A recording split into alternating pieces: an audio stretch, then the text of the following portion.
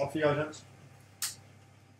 Okay, so Heat Sense Victory, the target audience for this will obviously be 18 above, so it's a very adult audience, mainly for the concept's quite violent later on, and also a lot of the ideas explored within inside the film, and what people say is obviously quite hard to understand. It's quite intellectual. So obviously our main focus here is basically just the above 18, and any in the audience wouldn't be, because they're obviously more supernatural action comedies, which is the reasons. So, okay, so the inspirations for this, there is various inspirations I get for this film. From the 1930s films of previous ones, and also in everyday's daily activities such as religion and so forth. So to go on to the films, when looking at the research for going for previous sales and whatnot, it was very evident that lots of people agreed that the older 1930s actual gangster films made in the 1930s were the most successful. And the reason for that was that they focused more on the gangs and the members within to be more like family men, and it was more a reflection of society. So the gangsters inside it were seen as more founders of society, or at least shapers of society, rather than someone who's against it. While pretty much all modern films in nowadays for gangsters is always demonising gangs. Even in films like Public Enemy and so forth, where the main character is still a gang member, at the end he's always shot down locally by a policeman and something like that. So the audience are meant to hate the characters.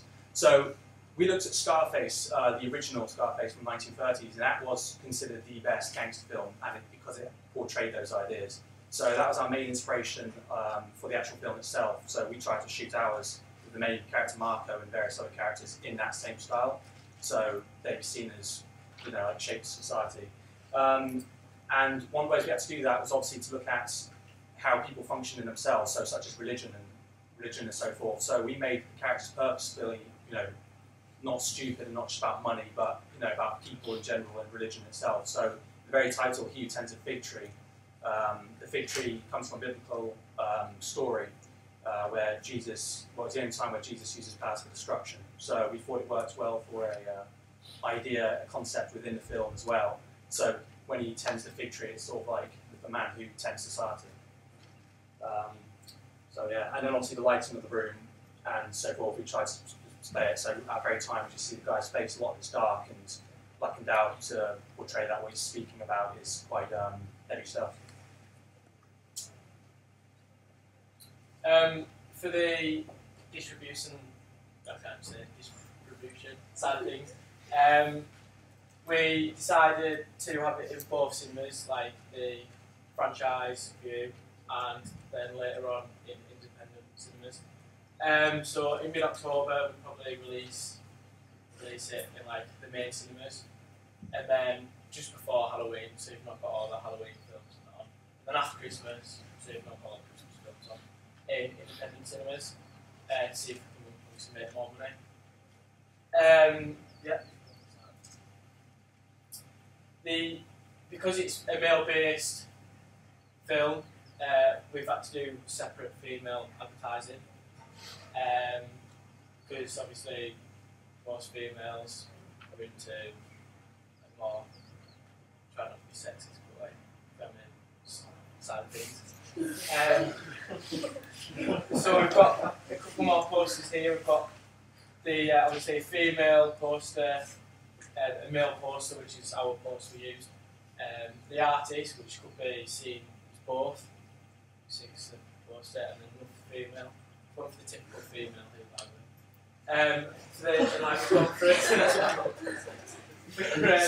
for magazine articles, like is that Vogue? Yeah. Female viewers, like fashion, style, male torso. So we've actually done a separate poster for the female to try and get them enticed in, but obviously when they go to the cinema they might not enjoy it, but they've already paid the money. So.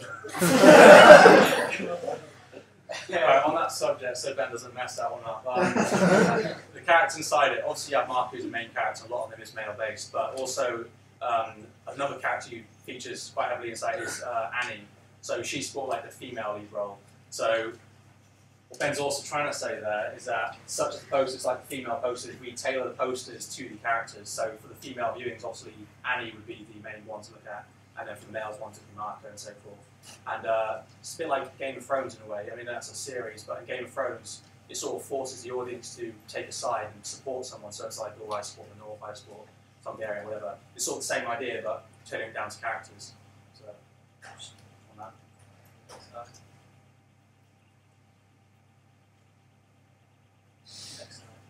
We sort of gone through that one as well. Yeah. So. Right, so interviews are kind of just an additional way of promoting a film closer to the release. And so, because certain people use kind of certain sites like Total Film, and so they can hear about all of these films being put out at the moment, but a lot of people, they don't. And so, we want it to be heard just wider. So, one way of doing that would be to have cast members talking about it on radio, something like BBC Two, for instance. And this would both it would help the film in terms of it would promote it for other people to see, but also they would describe what the film is about, so they know what genre they would be going to see. And then another way of doing this is magazines, such as, for instance, the article about the Great Gatsby, which is a very female magazine. But then we can also do that for male magazines as well. So we wanted to have an association with the cinemas that would mean that with every ticket purchased by someone, say 1 in every 100 of those would win a beer or something. And this, it's age appropriate because we're looking for an adult audience, and then with the limits on drinking being 18 and above as well. So I'll just note that beer, the reason it's beer is because that is actually the same beer featured on film, so it's sort of like, a warm-up for the film for you've seen it. And I'll just put out there, for a female audience, it would be like wine, something like that.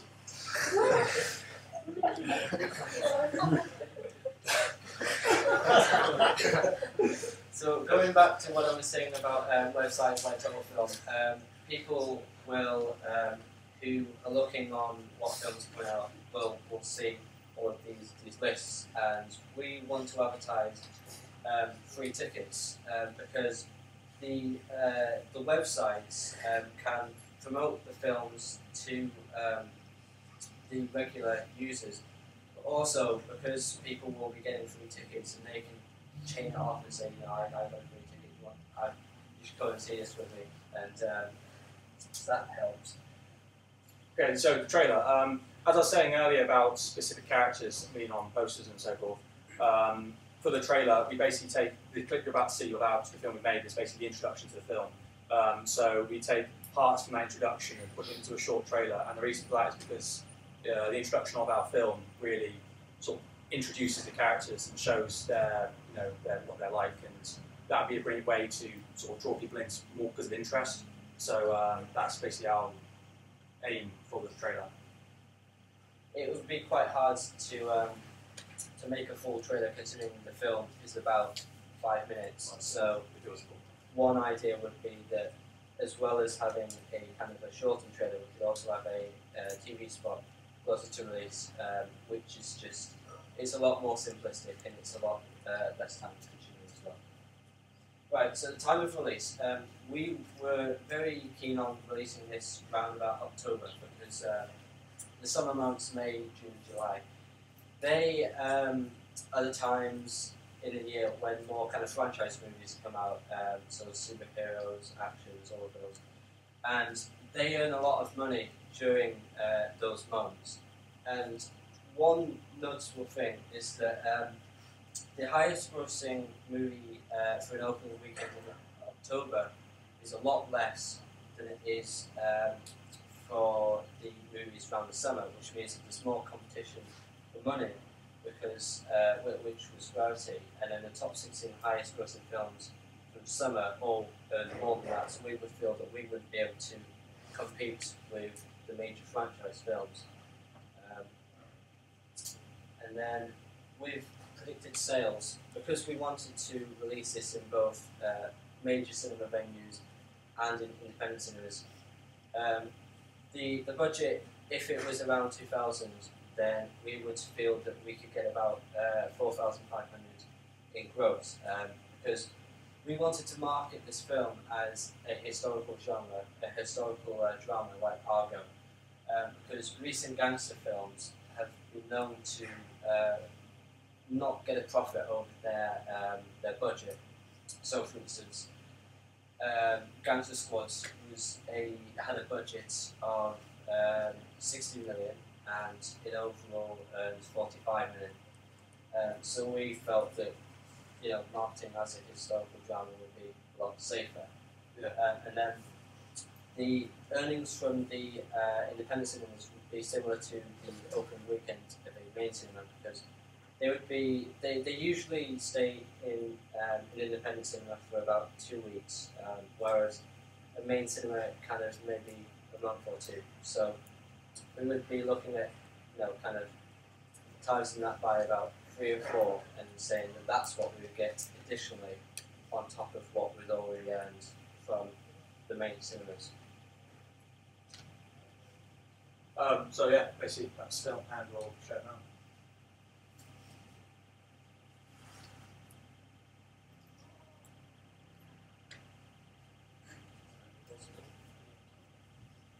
Window. Just for reference, because of it's very dark on that thing, to show the real colours on here, but so if you ever can't see anything, just back up. That glad about in 1922. You let all the woman make you fool you. Boy, won't you Hey Marco, I've got all those boxes for you. What's that? Don't you want to talk to Slick Tony? Hey, come on. The imitators are made. Every man who prays or prophesies with his head covered dishonors his head. Corinthians 11:4. Your hat. Oh yeah, of course, I didn't mean to offend you. But Marco, I've got to talk to you about these boxes. Sit and take a hand. Yeah, but I don't have any money to put in. Jess is under my employment. As are you. Jess!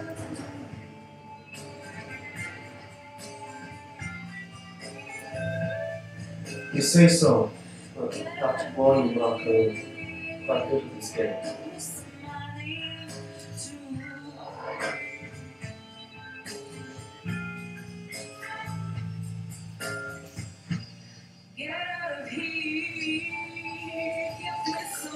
I have to say, Marco, I never saw you as a gambling man myself. Now I see you here with all these casinos and clearly no gambling's a sin. Then how do you not know that? I mean, what did you do before all this, eh, Marco? I'm not a Christian. Oh, yeah.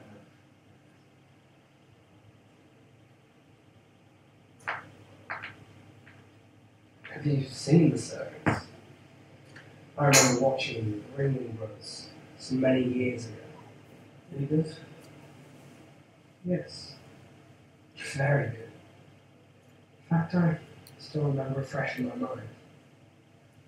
The performance taught me something very profound about the ways to control people. It wasn't a magic box trick with a saw at home. Magic box trick. You know, a man locks another man in a box and puts until you know it's a trick. See, the first thing about the circus is they're surrounded by clowns. Full-grown men covering their faces with makeup to try to impress others. Turns out you no longer have to find a circus to see one of those. You really think I'll risk coming in here without nothing to fall back on? You can't touch me. taking all this shit, although you have something. You have nothing. You do not scare me. She might as well continue this little game. Because I won't mind making some money while I'm here. Why don't I scare you, Tony? Oh, don't worry about the game. It will continue. I'm in no rush. So please, go on. Well, let's just say I hold a jack of diamonds. Knows about your sister's whereabouts. Sure, doesn't have a face. But we know she's living there. Alone. Kinda narrows down the search. In fact, she'd be there right now. Ready to tear her up. You know, the second thing about circuses is the audience. As soon as you give them a game to watch, it keeps them busy, draws them in. People barely notice what's happening around them. Makes them feel confident watching other people more foolish than them. And it just so happens that I hold a 10 of clubs. But what your 10 of clubs gonna do? On its own, it may not be as good. But if you're clever with it, I sent your man the wrong address this morning. It's at your wife's place. Probably tearing her up right now. And to answer your question, I used to be a butcher. No one teaches you a lot of people in general. They say that a pig is not much different from a man. In many countries, the word for man translates to long pig. And in butchery, the cuts you deal to a pig are the same used to work the joints on a man. Rather like, what do you call it? The magic box trick.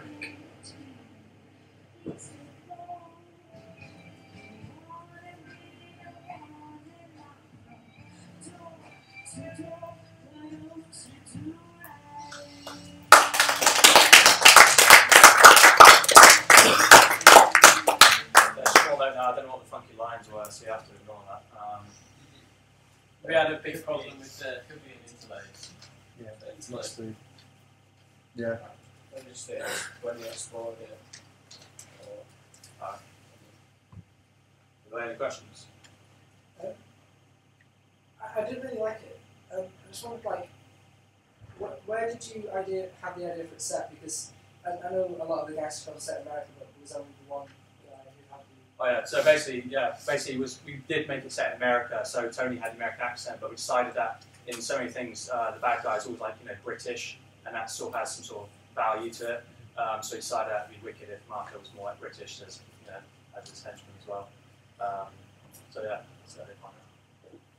There was a strong Irish culture in America around the 20s and 30s as well, so we didn't want everyone to be kind of Once you say portray the many people coming to the country, it's not just America now. It's like So why did you decide against doing it with Italian characters like most kind of classic gangster films? Is it with the side characters? What? With Italian. Because I think it holds too much there's too much around it already. You know what I mean? If you were to do it as an Italian character, everyone's seen so many films of that before that it would sort of take away what this is about and make it more. People would attach. I've seen this character act like this, and without unconsciously knowing it, you'll make the connection and link. So you might just treat them all the same way rather than thinking about the individual piece itself. So that's why it worked better not being Italian American.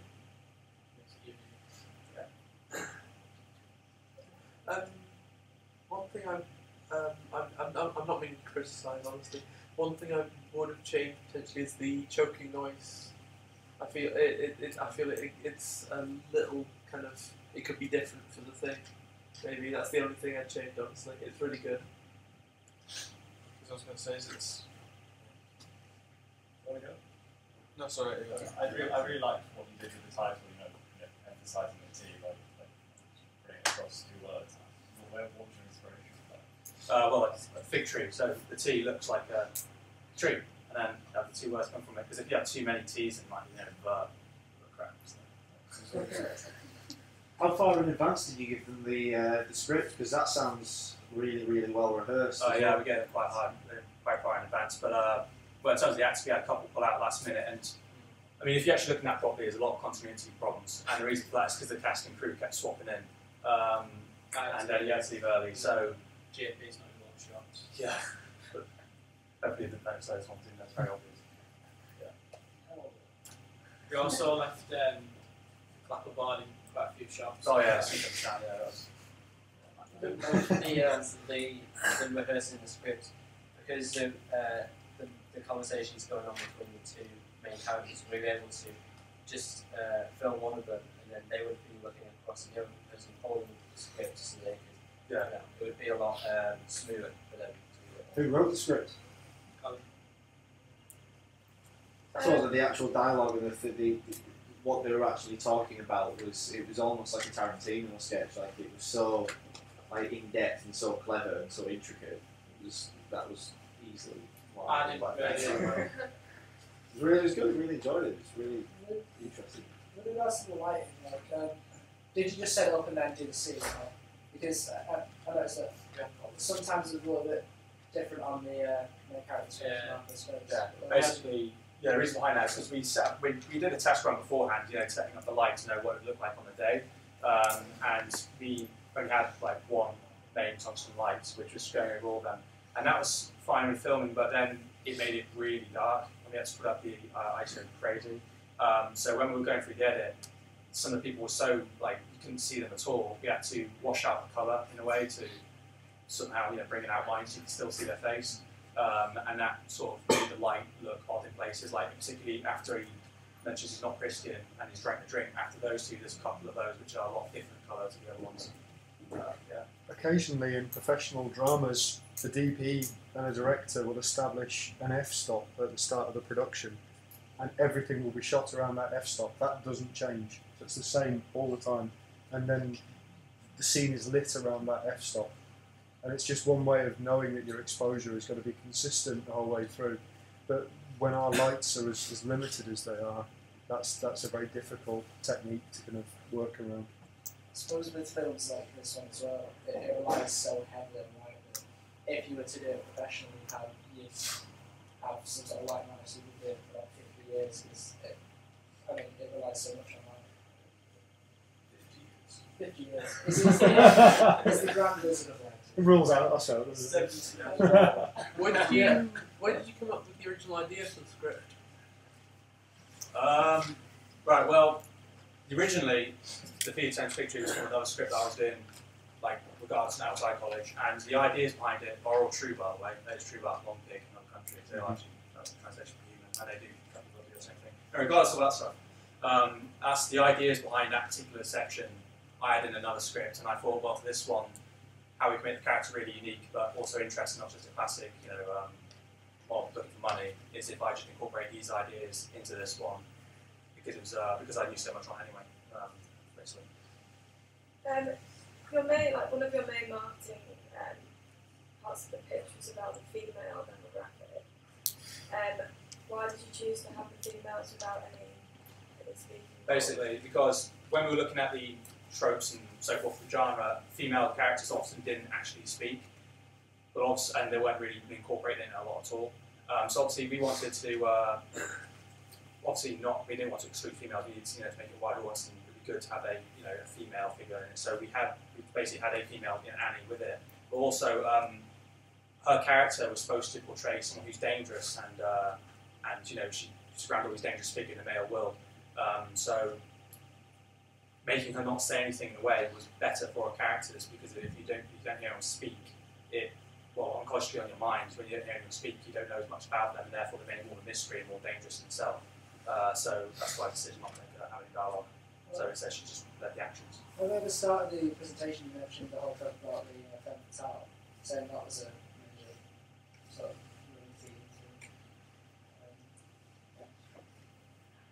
Anyone say that? I'll be honest, I don't know what femme fatale means, but I think that was. Yeah, I think it was. Was it? Yeah. They're roughly the same genre. I can't forgive myself for that. That's genre racist. Okay. Anything else about Gangsters? One question. If you had the opportunity, is there anything about the film you would change?